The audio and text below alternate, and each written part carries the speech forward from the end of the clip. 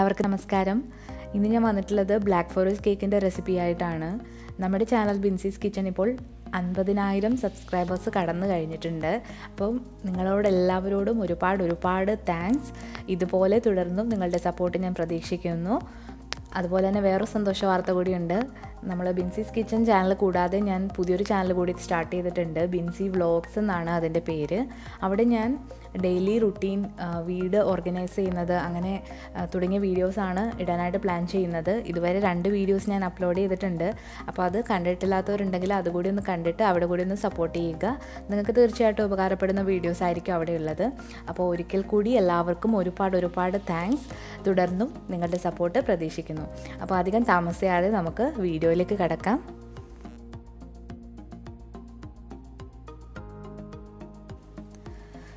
ഞാനിവിടെ കേക്ക് ഉണ്ടാക്കുന്നത് ബേക്കിംഗ് പൗഡറും ബേക്കിംഗ് സോഡയും ഒന്നും യൂസ് ചെയ്യാതെയാണ്. അതുപോലെ തന്നെ ബട്ടർ വെറും 3 ടേബിൾ സ്പൂൺ മാത്രമാണ് ഇവിടെ എടുത്തിട്ടുള്ളത്. അപ്പോൾ വളരെ ഈസി ആയിട്ട് ചെയ്യാൻ പറ്റുന്ന ഒരു കേക്കാണിത്. അതുപോലെ തന്നെ കുറച്ച് ഹെൽത്തിയാണ്. അപ്പോൾ നമുക്ക് ആദ്യം തന്നെ കേക്ക് പ്രിപ്പയർ ചെയ്യുന്നത് എങ്ങനെയാണെന്ന് നോക്കാം. അപ്പോൾ അതിന് വേണ്ടിയിട്ട് നമ്മൾ ഇൻഗ്രീഡിയൻസ് എല്ലാം ഇവിടെ എടുത്തു വെച്ചിട്ടുണ്ട്. ആദ്യം തന്നെ നമുക്ക് ഡ്രൈ ആയിട്ടുള്ള ഇൻഗ്രീഡിയൻസ് എല്ലാം ഒന്ന് അരിച്ചെടുക്കണം. അതിന് വേണ്ടിയിട്ട് ഒരു അരിപ്പയിലേക്ക് മൈദ ചേർത്ത് കൊടുക്കുകയാണ്. എല്ലാം ഒരേപോലെ മിക്സായി കിട്ടാൻ വേണ്ടിയിട്ടാണ് നമ്മളിങ്ങനെ ചെയ്യുന്നത്. മൈദ ചേർത്ത് കൊടുത്തതിന് ശേഷം കൊക്കോ പൗഡർ ചേർത്ത് കൊടുക്കുക. കൊക്കോ പൗഡറിലൊക്കെ നല്ല കട്ടകളുണ്ടാവും. അപ്പോൾ അതൊക്കെ ഒന്ന് ഉടഞ്ഞു കിട്ടാൻ വേണ്ടിയിട്ടാണ് നമ്മൾ അരിച്ചെടുക്കുന്നത്. ഇനി ഇതിലേക്ക് ആവശ്യത്തിനുള്ള ഉപ്പ് കൂടി ചേർത്തിട്ട് നന്നായിട്ടൊന്ന് അരിച്ചെടുക്കുക. 1, 2, 3 പ്രാവശ്യം ഇങ്ങനെ അരിച്ചെടുക്കുന്നത് നല്ലതാണ്. നല്ല വെണ്ണം ഇത് മിക്സ് ആകാൻ വേണ്ടിയിട്ടാണ് ഇങ്ങനെ ചെയ്യുന്നത്. അപ്പോൾ നമ്മളിപ്പോൾ അരിച്ചെടുത്തിട്ടുണ്ട്. ഇനി ഒരു സ്പാറ്റിലോ വിസ്കോ എന്തെങ്കിലും വെച്ചിട്ട് ഒന്ന് മിക്സ് ചെയ്തെടുക്കാം. ഇനി ഒരു വലിയ ബൗളിലേക്ക് നമ്മൾ ഒരു 4 മുട്ട പൊട്ടിച്ചൊഴിക്കുകയാണ്. അപ്പോൾ നമ്മൾ ബേക്കിംഗ് പൗഡറും ബേക്കിംഗ് സോഡയും ഒന്നും ഇതിൽ ചേർക്കുന്നില്ല. ഈ 4 മുട്ടയാണ് ഇതിൽ നല്ല ഫ്ലഫിനെസ് ആയിട്ട് കേക്ക് കൊണ്ടുവരുന്നത്. അപ്പോൾ ഈ മുട്ട ചേർത്തതിന് ശേഷം ഒരു വിസ്ക് വെച്ചിട്ട് ജസ്റ്റ് ഒന്ന് മിക്സ് ചെയ്ത് കൊടുക്കുക. നമ്മളിനി വേറൊരു പ്രൊസീജിയർ വഴിയാണ് ഇത് നമ്മൾ മിക്സ് ചെയ്തെടുക്കാനായിട്ട് പോകുന്നത്. അപ്പോൾ ഈ കേക്കിൻ്റെ പേര് ജിനോയ്സ് കേക്ക് എന്നാണ്. അപ്പോൾ നമ്മൾ ബേക്കിംഗ് പൗഡറും ബേക്കിംഗ് സോഡയും ഒന്നും യൂസ് ചെയ്യാതെയാണ്. അപ്പോൾ ഒരു സോസ് പാനിലേക്ക് കുറച്ച് വെള്ളം ഒന്ന് തിളപ്പിക്കാനായിട്ട് വെച്ചിട്ടുണ്ട്.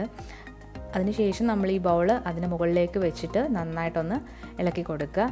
ഇനി ഇതിലേക്ക് നമ്മൾ എടുത്തു വെച്ചിരിക്കുന്ന പഞ്ചസാര ചേർത്ത് കൊടുക്കാവുന്നതാണ്.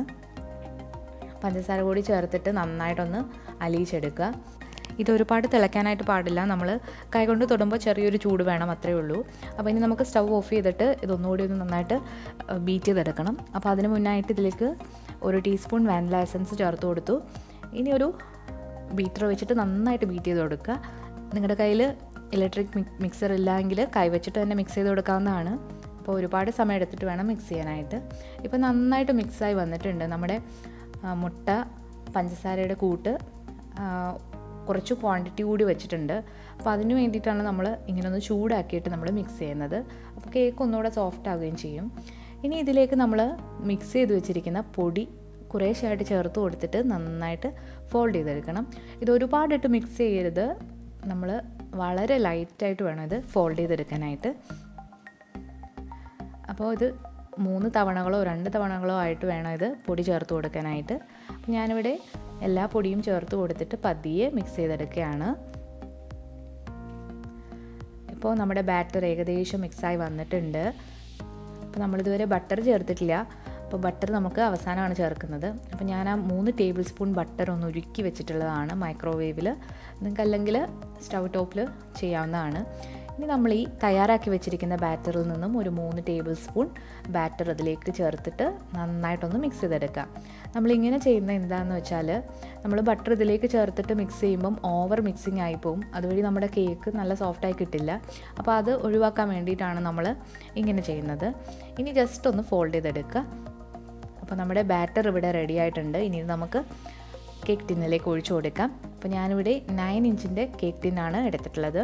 അപ്പോൾ ഒറ്റ തവണയാണ് ഞാൻ ബേക്ക് ചെയ്യുന്നത്. അപ്പോൾ 9 ഇഞ്ചിൻ്റെ റൗണ്ട് ടിന്നാണ്. അത് ബട്ടർ പേപ്പർ ഇട്ട് ലൈൻ ചെയ്ത് വെച്ചിട്ടുണ്ട്.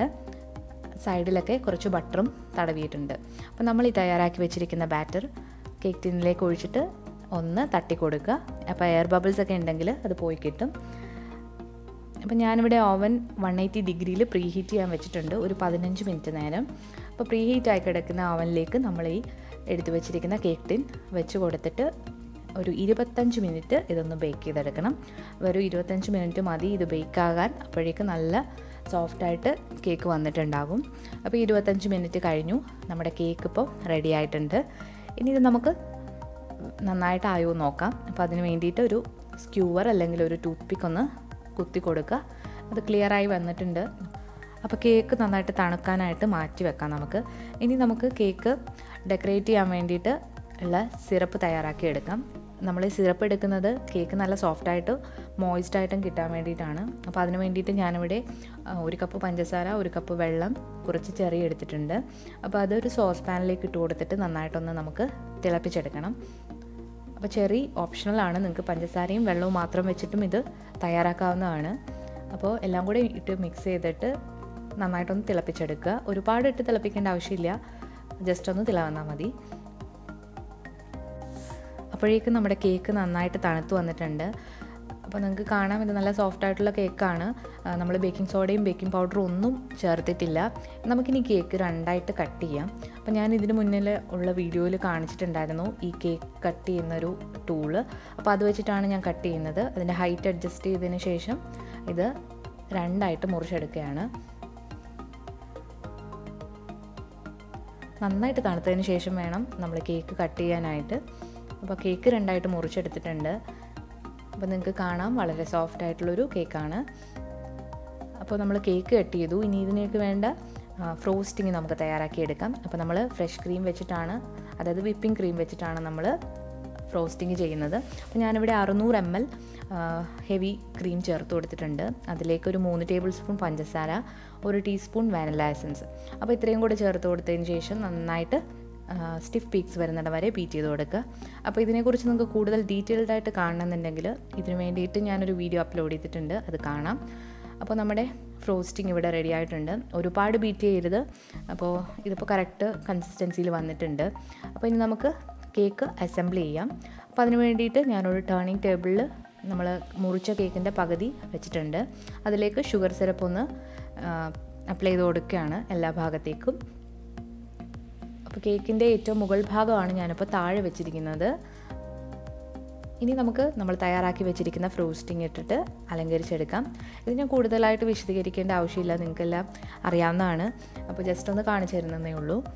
അപ്പോൾ ഞാൻ ഒരുപാട് കേക്ക്സ് ഇട്ടിട്ടുണ്ട്. അപ്പോൾ നിങ്ങൾക്ക് കൂടുതലായിട്ട് ഡീറ്റെയിൽഡ് ആയിട്ട് കാണണമെങ്കിൽ നിങ്ങൾക്ക് ആ വീഡിയോസ് എടുക്കാവുന്നതാണ്. അപ്പോൾ വീഡിയോ ഒരുപാട് ലെങ്തി ആകാതിരിക്കാൻ വേണ്ടി ഞാൻ പെട്ടെന്ന് കാണിച്ചു തരാണ്. അപ്പോൾ അടുത്ത ലെയറും കൂടി നമ്മളതിൻ്റെ പുറത്തേക്ക് വെച്ചിട്ടുണ്ട്. ഇതിപ്പോൾ കേക്കിൻ്റെ താഴ്ഭാഗമാണ്. അപ്പോൾ നമ്മൾ കേക്ക് ഉണ്ടാക്കുമ്പോൾ നല്ല പെർഫെക്റ്റായിട്ട് അതിൻ്റെ മുകൾ ഭാഗം വരാൻ വേണ്ടിയിട്ടാണ് ഇങ്ങനെ ചെയ്യുന്നത്.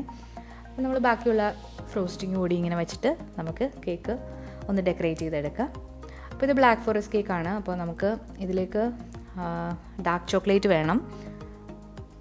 അപ്പോൾ നിങ്ങൾക്ക് ഇഷ്ടമുള്ള രീതിയിലൊക്കെ ഇത് ഡെക്കറേറ്റ് ചെയ്യാവുന്നതാണ്. അപ്പോൾ ഞാനിവിടെ എൻ്റെ ഡാർക്ക് ചോക്ലേറ്റ് ഒന്ന് ഗ്രേറ്റ് ചെയ്ത് വെച്ചിട്ടുണ്ട്. അപ്പോൾ അത് ഇതിൻ്റെ പുറത്തേക്ക് ഇട്ടിട്ട് ഡെക്കറേറ്റ് ചെയ്യുകയാണ്. അപ്പോൾ ഈ കേക്ക് ഞാൻ എൻ്റെ ഹസ്ബൻഡിൻ്റെ ഓഫീസിലേക്ക് കൊടുത്തു വിടാൻ വേണ്ടിയിട്ട് ചെയ്തതാണ്. ഇവിടെ എല്ലാ ഫ്രൈഡേയും ഫിക്ക എന്ന് പറഞ്ഞിട്ട് ഒരു പരിപാടിയുണ്ട്. അതായത് ഇവിടെ ആഴ്ചയിൽ ഒരു ദിവസം മാത്രമേ മധുരം കഴിക്കാറുള്ളൂ. അപ്പോൾ അതിന് വേണ്ടിയിട്ട് നമ്മൾ ഓരോരുത്തരും ഓരോ ആഴ്ചയും എന്തെങ്കിലുമൊക്കെ ഉണ്ടാക്കിക്കൊണ്ട് കൊടുക്കും. അപ്പോൾ ഞാൻ ഈ ആഴ്ച ഇതാണ് ട്രൈ ചെയ്തത്. അപ്പോൾ നമ്മളെല്ലാം ഡെക്കറേറ്റ് ചെയ്ത് കഴിഞ്ഞിട്ടുണ്ട്. ഇനി അവസാനമായിട്ട് നമ്മൾ ചെറീസ് വെച്ച് കൊടുക്കുകയാണ്. അപ്പോൾ ഇതാണ് ഇതിൻ്റെ മെയിൻ ഭംഗി. ഈ ബ്ലാക്കും വൈറ്റും ഈ ചെറീസും കൂടെ ആകുമ്പം നല്ല ഭംഗിയാണ് കേക്ക് കാണാനായിട്ട്. അപ്പോൾ ചെറി കൂടി വെച്ചിട്ട് നന്നായിട്ടൊന്ന് ഡെക്കറേറ്റ് ചെയ്ത് കൊടുക്കുക. ഇപ്പോൾ നമ്മുടെ ബ്ലാക്ക് ഫോറസ്റ്റ് കേക്ക് ഇവിടെ റെഡി ആയിട്ടുണ്ട്. ഇതെനിക്ക് കട്ട് ചെയ്ത് കാണിക്കാൻ പറ്റില്ല, കാരണം ഇത് ഞാൻ ഓഫീസിൽ കൊടുത്തു വിട്ടതാണ്. അപ്പോൾ കട്ട് ചെയ്തതിൻ്റെ ഫോട്ടോസ് എനിക്ക് സെൻഡ് ചെയ്തിട്ടുണ്ട്. അത് ഞാൻ ഈ വീഡിയോയുടെ അവസാനം അപ്ലോഡ് ഇട്ടിട്ടുണ്ട്. അപ്പോൾ അത് കാണുമ്പോൾ നിങ്ങൾക്ക് മനസ്സിലാകും. അപ്പോൾ വളരെ ഈസി ആയിട്ട് ചെയ്യാൻ പറ്റുന്ന ബ്ലാക്ക് ഫോറസ്റ്റ് കേക്കാണ്. ഈസി ആണെന്ന് തോന്നുന്നു. എല്ലാവരും ഒന്ന് ട്രൈ ചെയ്ത് നോക്കിയിട്ട് ഫീഡ്ബാക്ക് അറിയിക്കുക. അപ്പോൾ ഒരിക്കൽ കൂടി എല്ലാവർക്കും ഒരുപാട് താങ്ക്സ്. 50,000 സബ്സ്ക്രൈബേഴ്സായി. അപ്പോൾ എല്ലാവരും തുടർന്ന് സപ്പോർട്ട് ചെയ്യുക. അപ്പോൾ നമ്മുടെ പുതിയ ചാനലിൻ്റെ കാര്യം ഒരു മറക്കണ്ട, ബിൻസി വ്ലോഗ്സ് എന്നാണ് അതിൻ്റെ പേര്. അതിൻ്റെ ലിങ്ക് ഞാൻ ഡിസ്ക്രിപ്ഷൻ ബോക്സിൽ കൊടുക്കുന്നുണ്ട്. അതിൽ ഞാൻ 2 വീഡിയോസും അപ്ലോഡ് ചെയ്യുന്നുണ്ട്. ആ വീഡിയോസ് ഞാൻ എൻ സ്ക്രീനിലും കൊടുക്കുന്നുണ്ട്. അപ്പോൾ എല്ലാവരും ഒന്ന് കണ്ടിട്ട് സപ്പോർട്ട് ചെയ്യുക. അപ്പോൾ പുതിയൊരു റെസിപ്പിയായിട്ട് ഞാൻ ഉടനെ വരാം. അതിന് മുന്നായിട്ട് ഞാൻ OTG ഓവനെക്കുറിച്ചൊരു വീഡിയോ ചെയ്ത് വെച്ചിട്ടുണ്ട്. അതെനിക്ക് സമയക്കുറവ് കാരണം അപ്ലോഡ് ചെയ്യാനായിട്ട് പറ്റിയില്ല. അപ്പോൾ ഞാൻ അടുത്ത വീഡിയോ അതായിരിക്കും. അപ്പോൾ എല്ലാവരും കാണുക, ലൈക്ക് ചെയ്യുക, ഷെയർ ചെയ്യുക, കമൻറ്റ് ചെയ്യുക. പുതിയൊരു വീഡിയോ ആയിട്ട് ഉടനെ വരാം. Thank you.